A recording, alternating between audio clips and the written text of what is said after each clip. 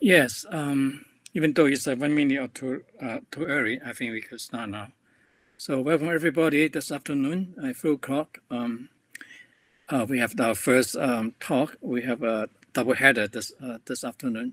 The first talk will be given by Dr. Charlotte Götz. And Dr. Götz, he got her PhD from Braunschweig. It's a technical university, Braunschweig. Am I right? Yeah. And you studied under is Mushman? Is it Mushman or under home? No, it was with Karl-Heinz Glasmeyer. Okay, the great Karl-Heinz the Great, right? And so she is trained as I would say a theoretician. I think during her graduate studies, she was closely involved in the Rosetta mission because Professor Karl-Heinz Glasmeyer was the PI of the magnetometer team on Rosetta. So that she has a handle on every drop of data, and in fact we owe her a lot for look at the data very carefully and finding some very interesting effect, which she will tell us. The title is the plasma environment of a comet, right? The Rosetta, an unusual plasma laboratory. Indeed, I mean the cometary plasma physics is very intriguing. I think that even after so many years, we still don't understand. I think, but then Charlotte knows a lot. Let her tell us about it. Yeah, please go ahead. Yeah, all right. Thanks for the introduction and thanks for having me. Yeah, I'm gonna talk about the plasma around 67P today.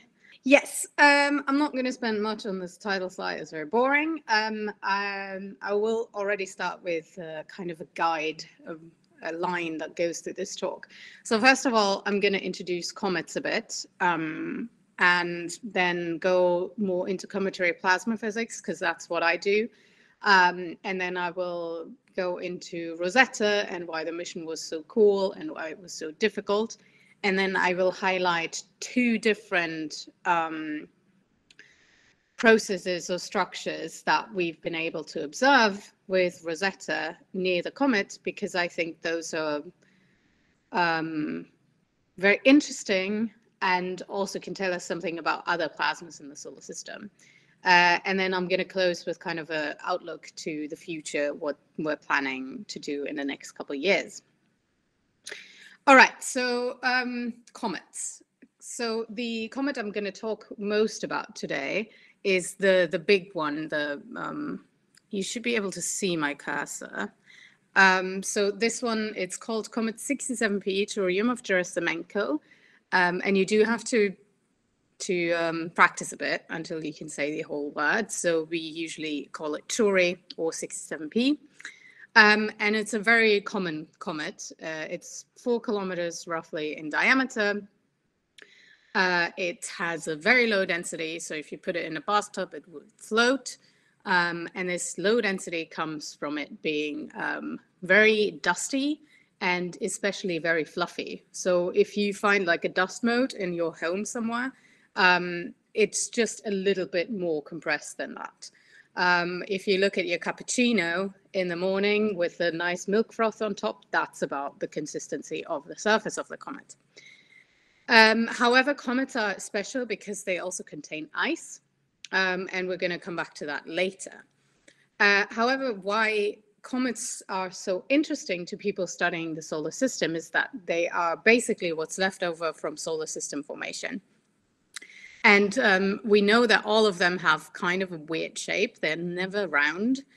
So we have this weird one down here. I believe that's Hartley. And this is Halley's comet.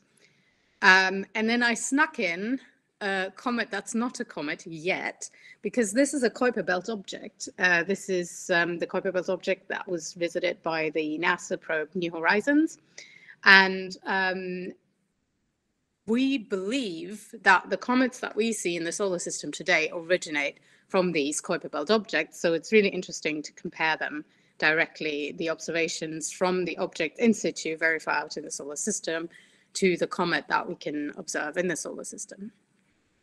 And so we study comets usually because we want to know how the solar system formed, and we try to learn more about the comet's composition, its makeup, its structure.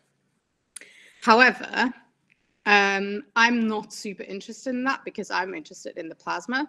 And so for me, the most important features of comets are that they're not magnetized, so they don't have an intrinsic magnetic field, not even small ones, so it doesn't have a remnant surface magnetization either.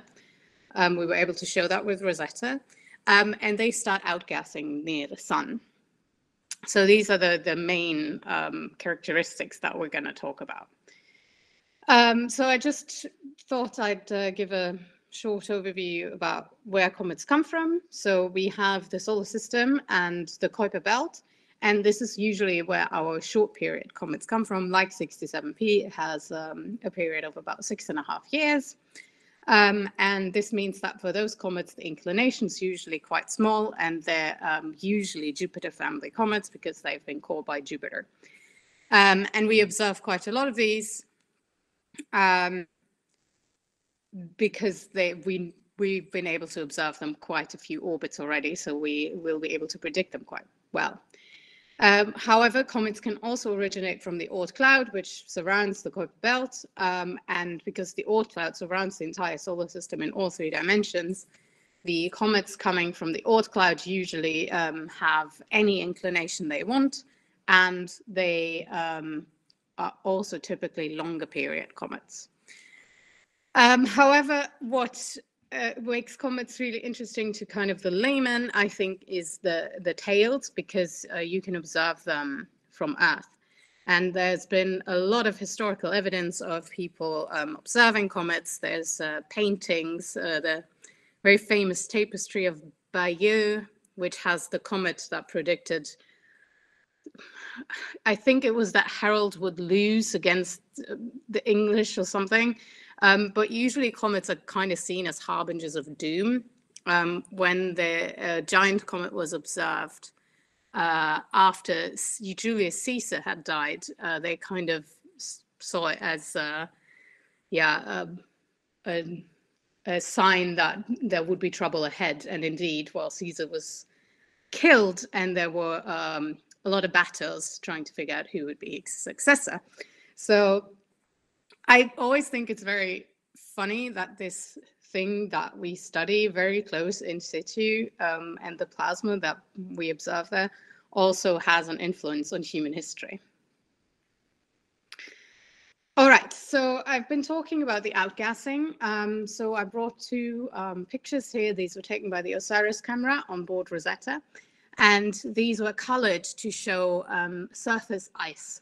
So the comet is mostly dust on the outside.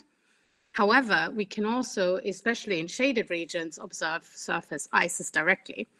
And this is usually water, but we also have a significant contribution from CO2 ices. And as soon as the comet on its elliptical orbit comes closer to the sun, it will start heating up the ices, and they eventually sublimate and expand into space. And because comets are so small, they don't really have any gravitation. So this atmosphere is not an atmosphere at all. It's more of an exosphere because it escapes and expands freely into the vacuum. And what happens to this expanding neutral atmosphere is that eventually it will get ionized. So that means that from the neutrals, we start to produce water molecules and electrons. And depending on where we are along the comet's orbit, this can either produce a lot of water ions, so heavy ions we call them, because they're much heavier than the solar wind. And I just brought this figure where you can see on the bottom plot, you can see the heliocentric distance of the comet. So we started visiting the comet with Rosetta at 3.8 AU, and you can see it's perihelion at 1.24 AU. And as the comet gets closer and closer, this gas production rate here gets higher and higher. So we start out at about 10 to the 26. We ignore this bit at the beginning. That's the model used here is not very accurate, but basically we go up to 10 to the 29 roughly. And then as the comet goes away again from the sun, from its perihelion towards its aphelion, we see a decrease in this gas production rate again. And this gas production rate is incredibly important. Any kind of process that I'll be talking about today depends on this gas production rate, because it depends on the amount or the density of the ions that is available to the plasma. And I just wanted to give a little bit of perspective. So these are the, these are the gas production rates of different comets visited. So the gas production rates on the bottom here. And you can see that Comet Halley had a gas production rate of roughly about 10 to the 30. And then we also have Giacobini-Zinner and Comet Borrelli, which are a little bit lower, as well as Crick-Skellerup. But you can also clearly see that while these were all flybys at a single gas production rate, Rosetta was the first mission that covered a large range of gas production rates, which means that we can actually see the comet's environment develop while we're there measuring. And this is, I think, what was the real value of this mission, was that we have this really long set of data that we can now compare to what we were able to observe with Halley. Yes, so when we have the ionization of the water molecules, this can happen through different processes. The most common is photoionization. So just because the sun's shining, the water will get ionized eventually. But we also see ionization due to charge exchange with the solar wind and electron impact ionization. And I just wanted to point out two of the colors here. So we again have the heliocentric distance on the bottom. And then this is the ionization frequency. So it shows you how many molecules are ionized per second through a process. So the orange line is photoionization.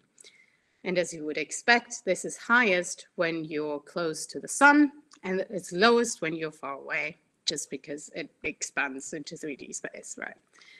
However, what's really interesting is that despite what we expected, electron impact ionization is actually the dominating process when we're far away from the sun. So around about here, so the blue line for electron impact ionization is higher than the orange line.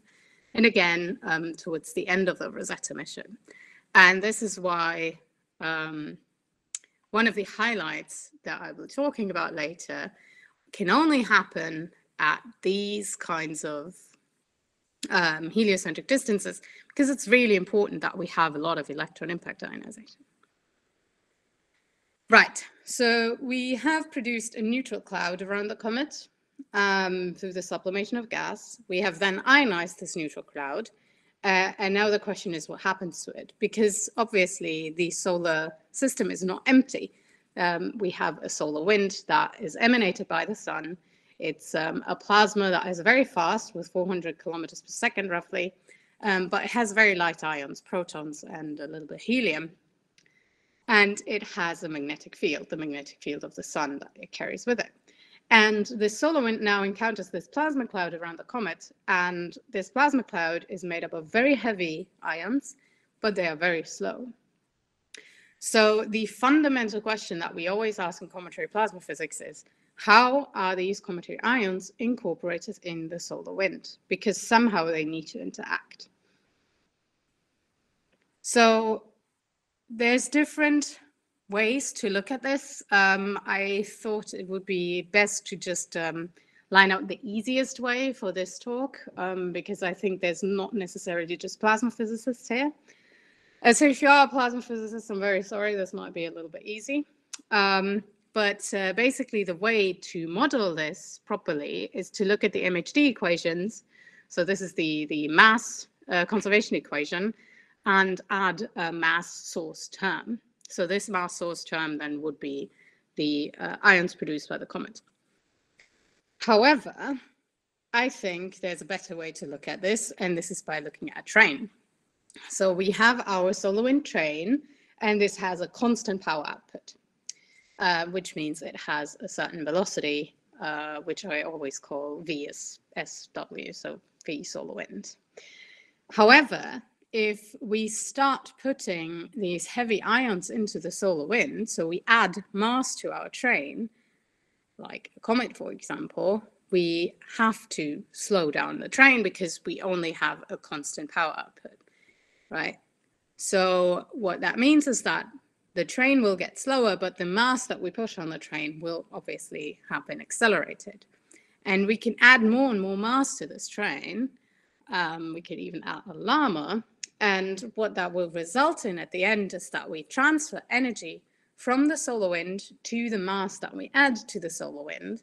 And that comes at the cost of slowing down the solar wind. And then there's another very important concept that we use in plasma physics quite a lot, which is called the frozen-in theorem. And basically what that means is that we have a volume of plasma that has a magnetic field. And this magnetic field, the magnetic field lines, if you want to call them that, cannot leave this volume of plasma. So if I start deforming this volume, the magnetic field lines follow.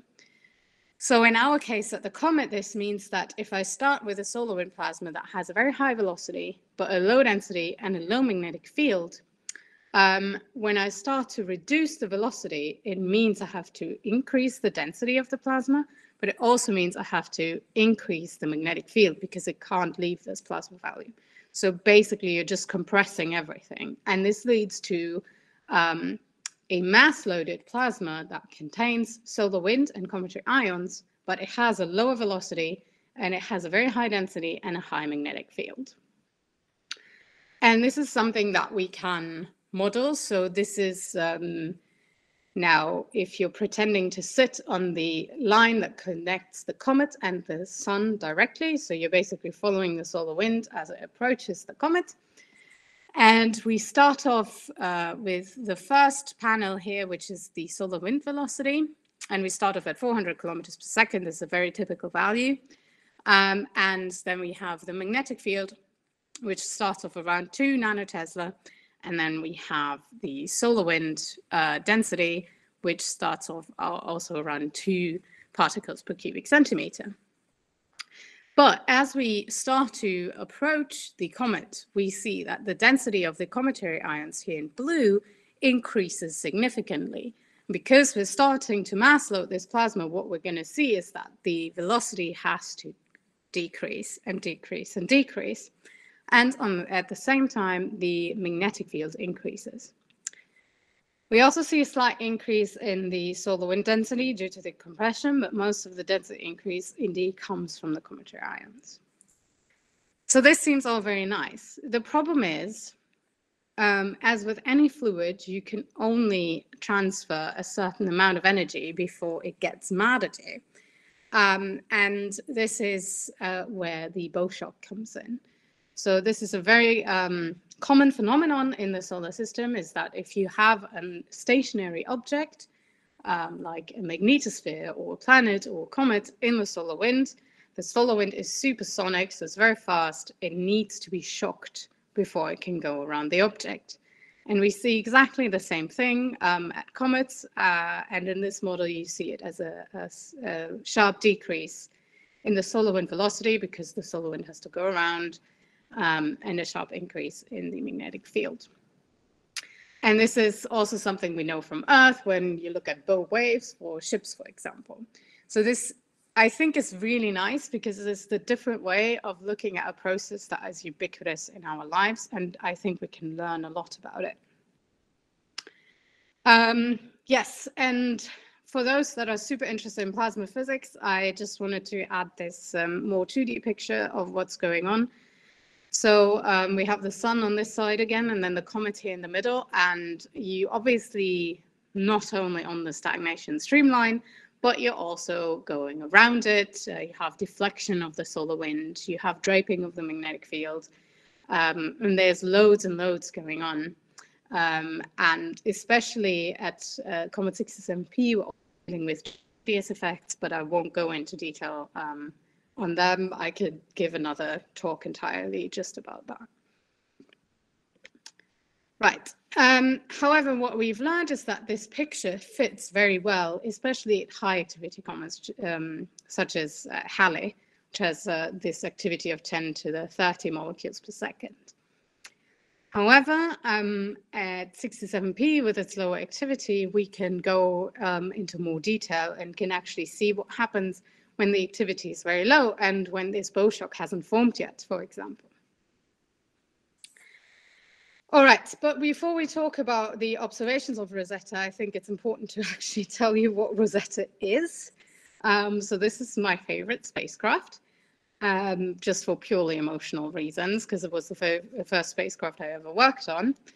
And Rosetta, the mission, was a very long mission. It was launched in 2004. And it basically toured the solar system, saw a couple of the sites, took pictures of asteroids, Mars, and Earth, then went into hibernation because it went out really far into the outer solar system. And finally, 10 years after launch, in August 2014, it arrived at Comet 67P. And this is why I make a distinction between the Rosetta spacecraft and the Rosetta mission. The Rosetta mission contained two spacecraft, the Rosetta spacecraft and the lander Philae. So in November 2014, the lander Philae was deployed towards the surface, and yeah, it bounced around a bit, but it was the first, second, and third landing on a comet that humanity has ever done. Unfortunately, lander only lived for a couple of hours, but the orbiter Rosetta itself continued to collect data for almost 2 years.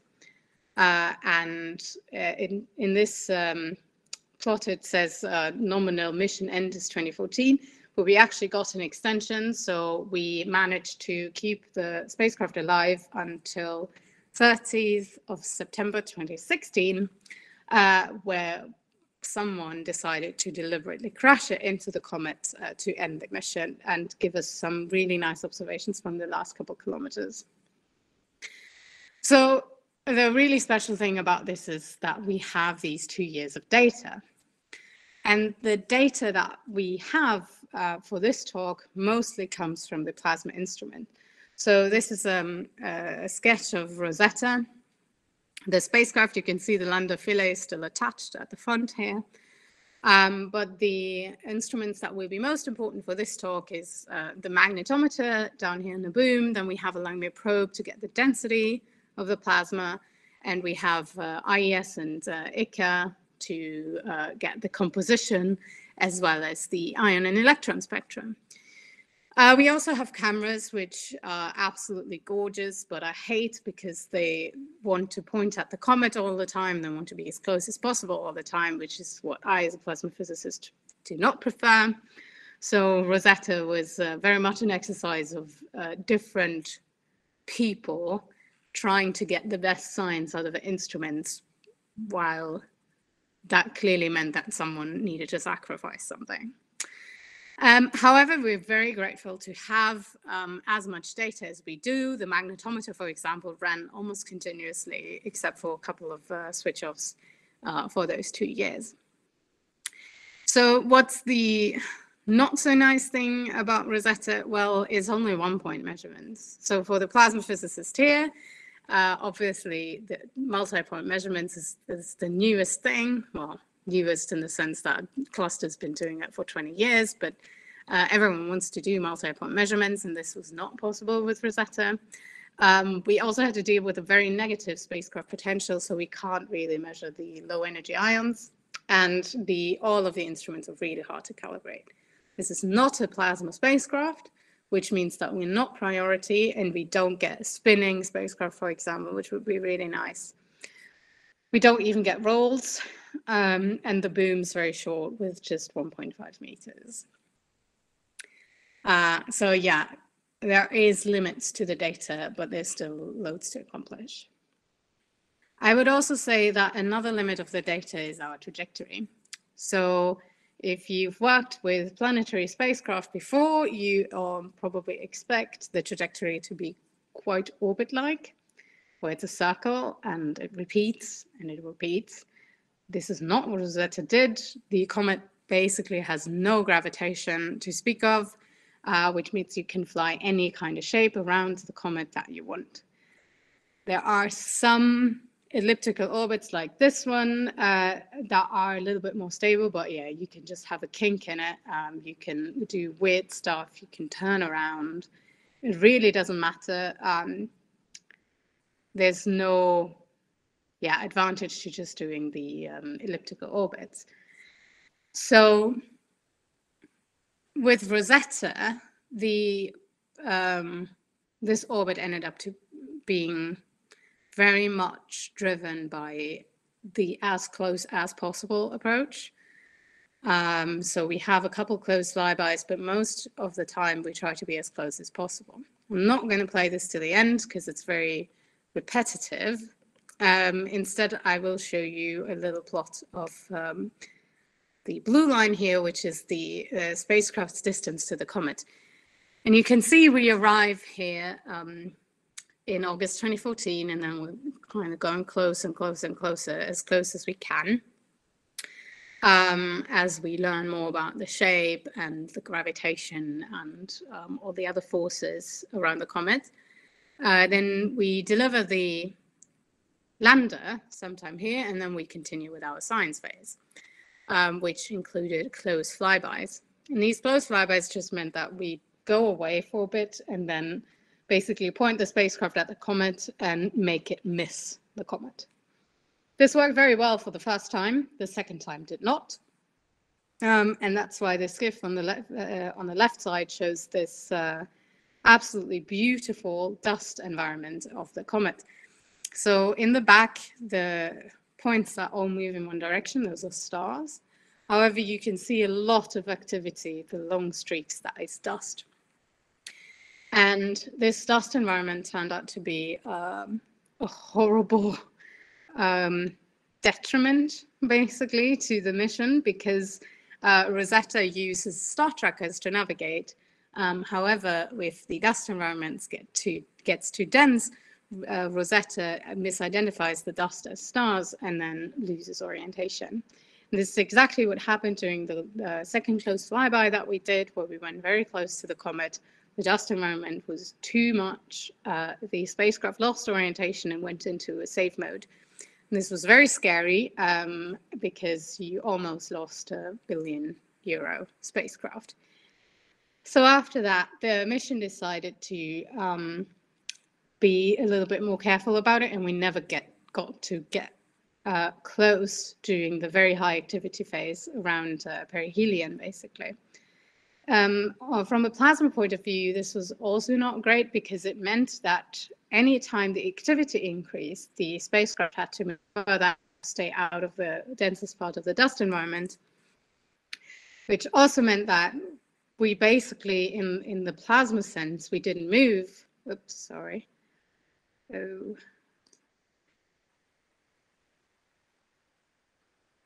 no. I hope you can still see this. I'm going to stop this because my computer's complaining about the video. But basically, yeah, on the plasma point of view, this means, yeah, we're having quite a bit of trouble. Can you still see me? Yes. Yeah. Yeah. Okay, good. Yeah, I'm just going to try and click this away whenever it comes up. I put a lot of videos in this presentation, which might not have been a good idea. Anyway, yes, but so basically Rosetta is great, but we have to deal with a lot of issues with it. So that's why the science that we look into is kind of what you would do with a fast mission that goes to a comet. It's very much focused on individual things where we know that we can trust our data. And so that brings me to the spotlights that I wanted to talk about. So the first spotlight is for the low gas reduction rate. So at the beginning of mission and then also at the end. And I want to start with something that people probably know about, which is aurora. So if you've ever been near the polar regions, you may have been lucky enough to see an aurora. I doubt that anyone's been able to see the aurora from space. If so, I'm very jealous. But this is a phenomenon that's very well known from Earth, and it's pretty well understood. So basically, as you have the solar wind, it interacts with the Earth's magnetosphere. And under certain circumstances, you can have electrons traveling along this magnetic field and being accelerated, and they're being accelerated into the atmosphere where they start to ionize the atmosphere, and that gives emissions. So this is why you see the different colors as well, because it's different emission bands. And this is a phenomenon that at Earth is very well understood, but we can also, well, okay, so the important bit here is that it is caused by atmospheric excitation due to accelerated electrons. So we're going to keep focusing on that. We also see this at other solar system bodies. For example, Jupiter has a very beautiful ultraviolet aurora, which has been imaged by Hubble Space Telescope. But Jupiter also has a very strong magnetic field, so we would expect there to be aurora. For Saturn, the same thing. We also see an aurora near the poles because also Saturn has a very strong magnetic field that can accelerate these electrons. However, we also see aurora at Mars, and we not only see diffuse aurora, but we also see like spot-like auroras.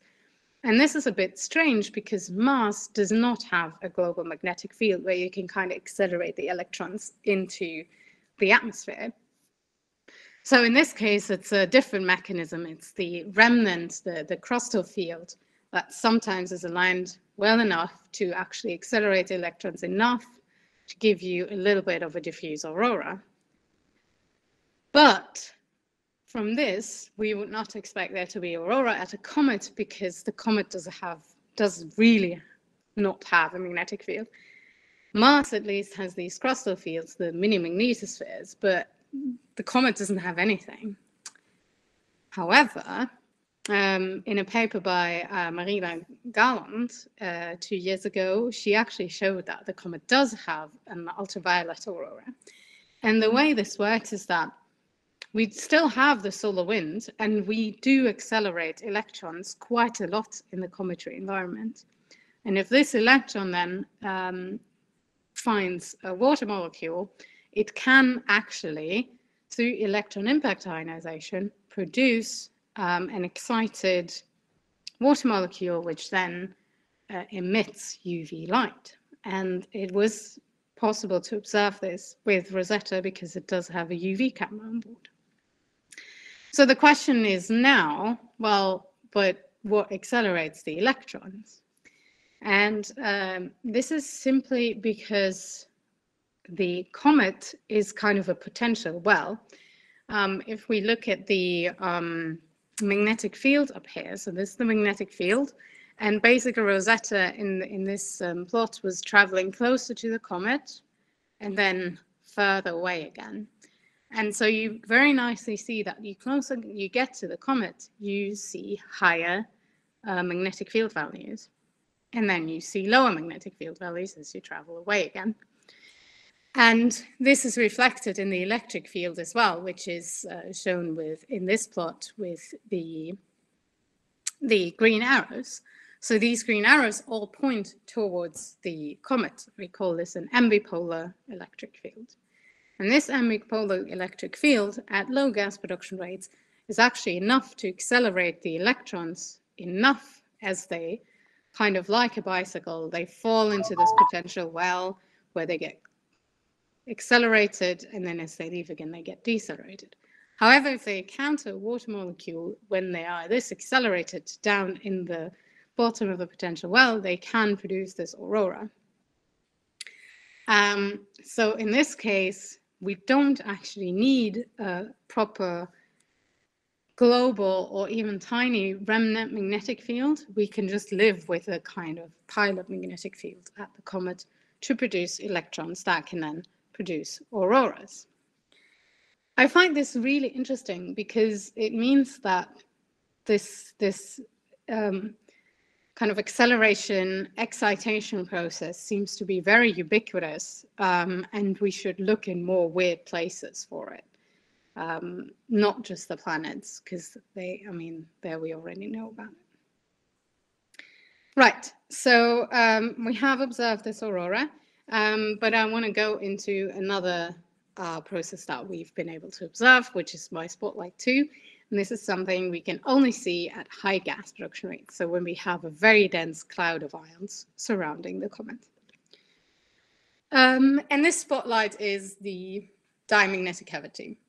So why am I talking about this? Well, this was my first project when I started working with the data on Rosetta. Basically, while the mission was running, what I would do is I would go into the office in the morning, I would download the data from the day before. I would just give it a once-over to make sure everything was okay with the magnetometer. It was measuring kind of what we were expecting to measure. But in 2015, I downloaded the data and I saw something really strange that we kind of expected. We weren't sure what it would look like. So that was the diamagnetic cavity. So again, we come back to this concept of pileup of a magnetic field and slowing down of solar wind. So this is a very old paper from 1967. Very simple MHD model of the cometary environment, again on the sun-comet line. We start with a solar wind at 400 kilometers per second. Then this sharp drop here, that's the bow shock that I was talking about before. But what's really important is that the closer and the closer and the closer to the comet you get, this velocity of the solar wind will drop and drop more until it finally reaches zero. And this zero means that the solar wind train, with all of its mass that we put on it, actually stopped entirely. However, because the magnetic field that we measure at the comet is tied to this solar wind fluid, the magnetic field also stops. So if we can stop the solar wind, we can stop the magnetic field. And that means if we then go a little bit further with our spacecraft, what we should see is that we should not be able to observe any solar wind, and we should not be able to observe any magnetic field, which means the field should drop to zero. And this is exactly what we were able to observe. So this is from the first paper that reported this diamagnetic cavity.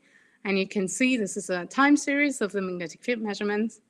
This is very typical field for the plasma near perihelion. And then suddenly you have this time interval here where the magnetic field is very close to zero, and it's also very quiet. It doesn't look like anything like what we were able to observe before or afterwards. And this is what the diamagnetic cavity looks like. And we kind of expected for Rosetta to be inside the diamagnetic cavity for quite a long time during perihelion. However, because of this dust problem, we actually managed to be kind of on the edge of the diamagnetic cavity, which meant that anytime it expanded or contracted, Rosetta would go into the diamagnetic cavity and out of it again. And so in the end, this meant that we actually had 712 events where Rosetta entered and left the diamagnetic cavity over the whole mission, concentrated around perihelion, obviously. So this is really exciting because it gives us an opportunity to study this in much more detail than we were able to do before. And this already tells us something about the structure, because if you remember, I showed a kind of a 2D picture of the environment before, and there was the diamagnetic cavity in the middle surrounding the comet that was very much a circle.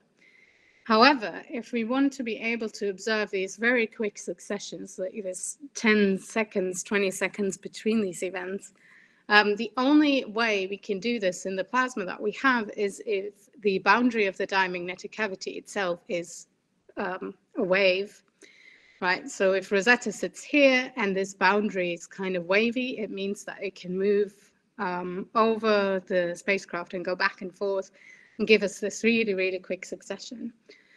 And this is really interesting because it means that the entire inner coma, this entire inner part of the plasma environment, is very much unstable. We think that we're never in an equilibrium situation in this case. So yeah, if you look at this, so this is the diamagnetic cavity kind of as a sketch again. Yeah, we don't really have this nice round shape. We have a wavy shape.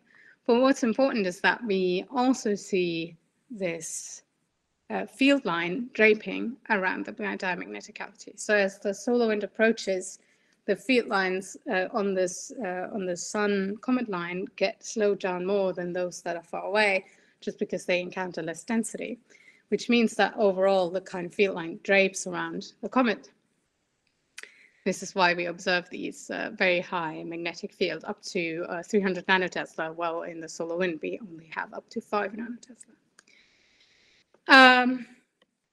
But this brings us to a problem, because while we can stop the solar wind, if we wait long enough, diffusion should move the magnetic field that has been piled up in front of the diamagnetic cavity, move it into the diamagnetic cavity and collapse it. However, it doesn't. So there needs to be a force that keeps the magnetic field outside of the diamagnetic cavity. And to find out what this force is, we look back in history. And there was a very nice experiment called the artificial comet experiment, which you should look up because it's really insane. But in this case, they created an artificial comet by exploding a little canister with gas in the solar wind. It created a plasma cloud that was expanding, and it created a diamagnetic cavity. And in that case, this force that pushes out the magnetic field was the electron thermal pressure. Then in the same year, they had Giotto fly by comet Halley and found that this electron thermal pressure was not enough to keep out the magnetic field. So they came up with an alternative theory where basically anytime the magnetic field along with its ions was trying to push into the cloud, the dense cloud inside the diamagnetic cavity, it would actually collide with neutrals and get slowed down, and this ion-neutral friction, as we call it, would keep out the field. And if we look at these numbers, so this is the artificial comet experiment, this is 1P Halley, and this is 67P. All of these numbers don't look that different, except for this one. So this is the photoionization frequency. And because of the ions that they used in this artificial comet experiment, this was very much different from what we see in real comets. So in this case, I tend to just ignore the artificial comet experiment for now and focus on comet Halley. And this is what the observations there look like.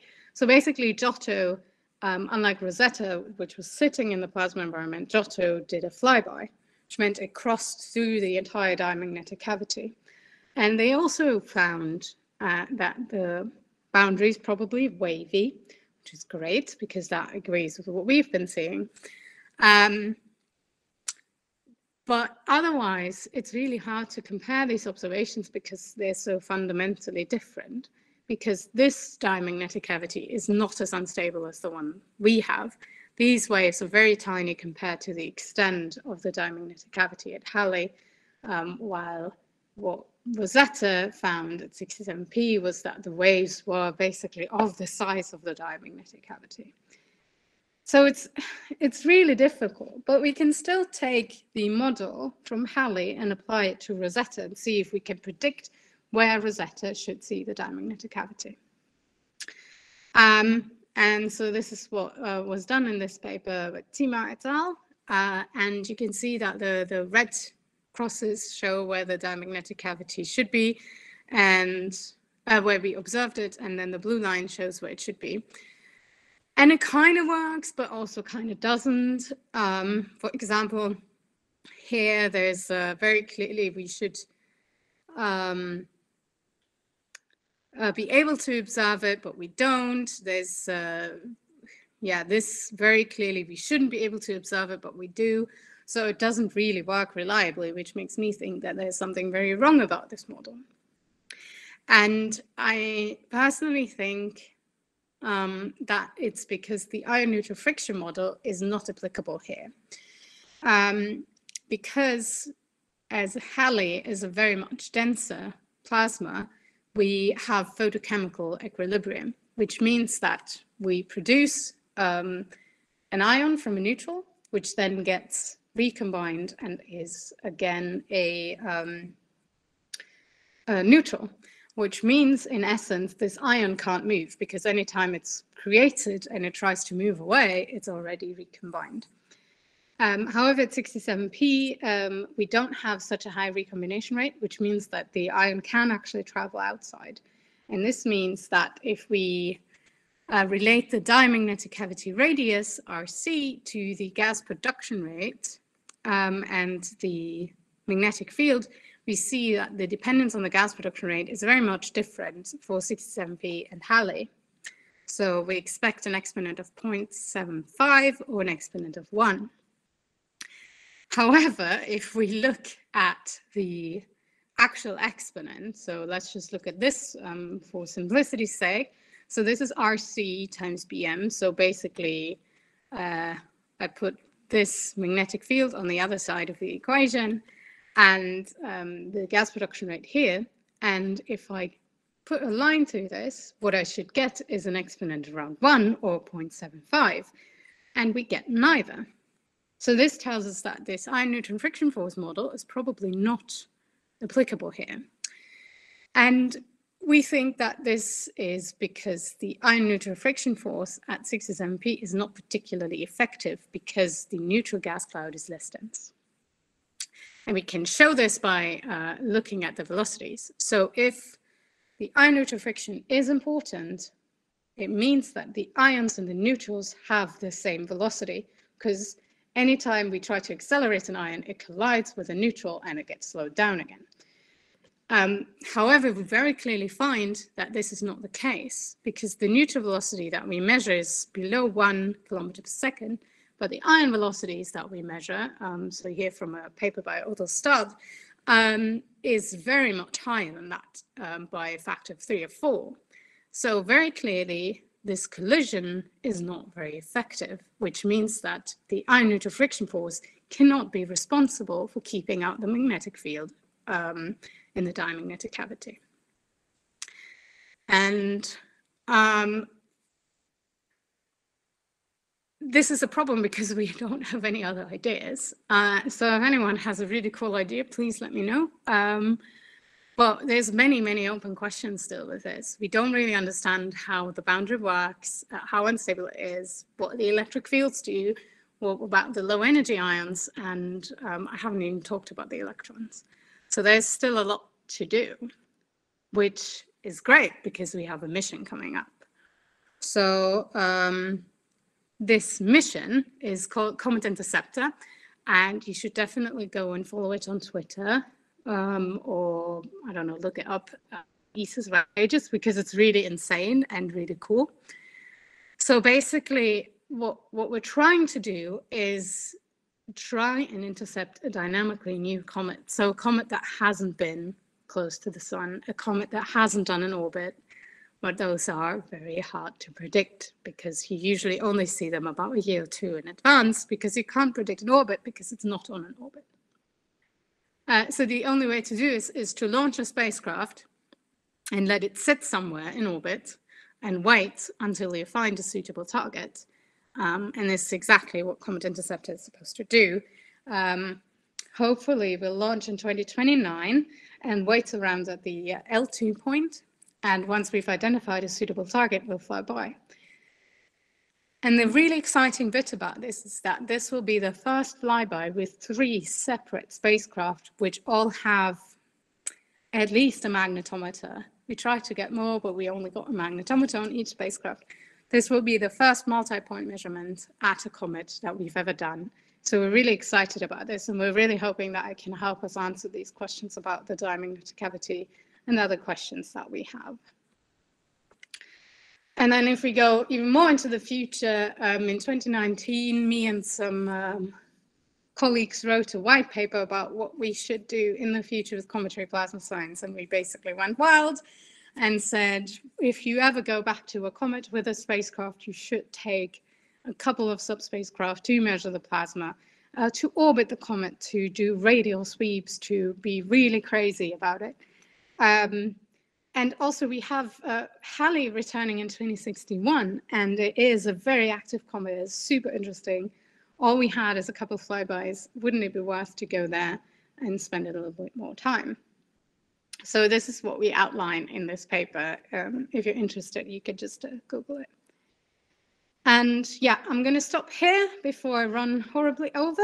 I just wanted to leave with 3 messages. So if you're interested in how plasmas work, the comet environment is super, super interesting plasma laboratory, because you find conditions that you cannot replicate so easily somewhere else. And the cometary activity itself is so variable that you can cover a lot of scale sizes and processes. You can see all kinds of weird things, and learn how a plasma reacts and how things are accelerated, how energy is transferred, how cross-coupling works. So I definitely think it's worth it continuing to study it, because we do have so many open questions that we can still address in future missions. And yeah, I'll stop here and let me know if you have questions. Yeah, thank you very much, Charlotte. Any question from the audience? We still have some time. I mean, I can already see. Okay, Lin Qihong, you have a question? Okay, so Professor, so I have 3 questions. First one is just like we know ion tail and dust tail, their direction is different. So my question is because our ion tail and dust tail, they have the same origin. So after they left the comet a short distance later, and they will be separate. So before they separate, the infrared ion should have some possibility they will be impacted the dust particle. So before dust and the ion tail separate, well, the ion tail and the dust tail, that's the 2 tail, they interfere with each other's this orbit. Yeah, so this is the first question. Thank you. Yes. So do they interfere with the orbit on the scales that you can observe with telescopes? Probably not, just because they're so big and the effects that we're talking about are usually quite small. However, we think that we may have observed dust charging. So where the electrons in the environment charge the dust and then make it move in directions where it shouldn't go. But this is on very small scales, and you won't be able to observe it in the giant tail structure. I think the solar wind is more responsible for impacting the tail because of the pressure that exerts on the tail than any local processes. Okay, so my second question is because we know the different comet has a different shape of the coma. Like something comet, maybe their coma, this is a big round, it's like the recent one comet is called C2070K2. So their coma, this is a very large round shape. It's size is same for Jupiter, but Halley comet, this is a long tail. So which factor that can be depending the shape and the size of this comet tail? So this is a second question. Thank you. Yes. Yeah. Oh, it's a very good question, and I'm afraid that I can't really answer it because Rosetta was very much focused on the innermost part of the coma, and we really severely lacking in observations that can tie to remote observations where you see large tail structures, for example. The reason that we're lacking in this is because the 67P was really badly positioned to see the plasma tail and also the dust tail to a certain extent with remote instruments, with telescopes from Earth, basically. So this is another hope that we have for comet interceptors, that for the first time we'll be able to actually observe the 2 tails with remote observations while we also fly through it with a spacecraft and can measure in situ how it works, and hopefully be able to relate structures in the inner coma to structures in the wider tail. But up until now, we really don't know. Okay, so my final question is because just like you said, there is a plasma, magnetic field, and the electricity flows is around the comet. So this kind of thing, there will be interference in radio wave communication. So how does something satellite like the Rosetta and the Deep Impact and Stardust, this kind of satellite, to prevent this the plasma interference, the radio communication, and also of course impact and damage come from the rock and gas. So this is the last question. Yeah. So with Rosetta, because of the electric fields that we're talking about are so small, it does not interfere with communications at all. Even if we go to the inner coma, there's no problem. There's no reflection. We basically don't see any attenuation in the signal.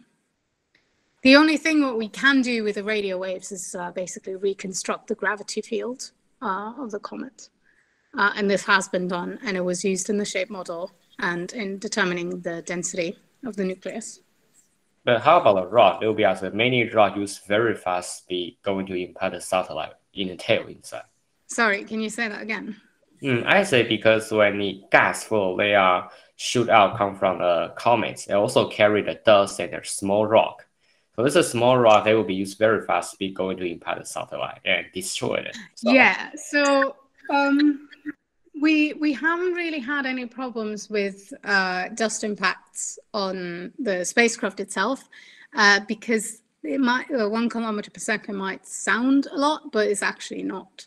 I mean, if you see micrometeorite impact in Earth's orbit, and that's at several tens of kilometers per second, so that's what you really need. While if you just have 1 kilometer per second, it doesn't really matter. Plus the dust that comes off the comet, because it is so fluffy, doesn't have much of a momentum that it can actually transfer and destroy a spacecraft. It was more a problem of the Star Trek issue. Okay, yeah, thank you, Professor. All right, anyone else have questions for Dr. Götz? I have a final question to you. There is I suppose you want to be the project scientist of the mission to Comet Halley, right? Don't you? Yeah. But then how would you manage to get an orbiter around Comet Halley, because it is a retrograde comet, yeah? I know. It would be very ambitious. I agree. Yeah. I mean, yeah, the problem is one of delta V, basically. You need a lot of delta V to speed up your spacecraft, which is why I think, I mean, we're talking about 2061 for the perihelion of Halley, but I think it might already be too late to plan a mission, just because it's just 40 years. And if you plan that you might need like 15 years to get your spacecraft up to speed to actually be able to follow it. I mean, you don't really have to go to orbit, but just spend a little bit more time flying by it by reducing the velocity difference. Yeah, it's very challenging. Someone really needs to want to do it. I think it's worth it, but I'm not sure everyone agrees. So you want to prepare for the next return? Yes. I mean, but you should try to convince the management, the ESA management, to study solar cell. Yeah, I mean so the way it works at ESA usually is if you have these very challenging missions, like ESA 2 years ago, when we wrote this white paper, ESA said that we should go back to a comet and also do sample return. And specifically cryosample return, because that should then contain the ices as well. And ESA said this is very worthwhile and we have to do it at some point. However, we can't do it in the next round because we simply lack the technology to do it within the budget that we have. So what ESA then says is that they will start technology studies to address these difficulties. And yeah, so there are technology studies going on about small satellites to kind of use as companions if you go to a comet. And there are studies ongoing about sample return to comets, but also to Mars, obviously. So this is kind of how it works. It all takes a little bit of time. Okay, I see the question. Any idea in designing a spacecraft for the purpose of creating aurora, nature imitating or purely creative, or other plasma effects? Well, I mean, this artificial comet experiment was really interesting. And I think we should do it again with modern instruments, and bearing in mind what we've learned from Rosetta. I think it would be super interesting because all you need is one spacecraft that explodes this gas canister, because we have so many plasma observatories in Earth's magnetosphere right now. You could just use those. And this is another of the mission profiles that we outline in the white paper. It doesn't, well, it could also create aurora, I suppose, but I haven't thought about it that much. It's a good idea. Okay, good. Charlotte, I think that we have to get the next speaker, Professor Adreno, Campbell Bagato on board. Sure. He's already there. Thank you so much, Charlotte. Thank you so much for having me. Hope to meet you again. Yeah, thank you. Bye-bye.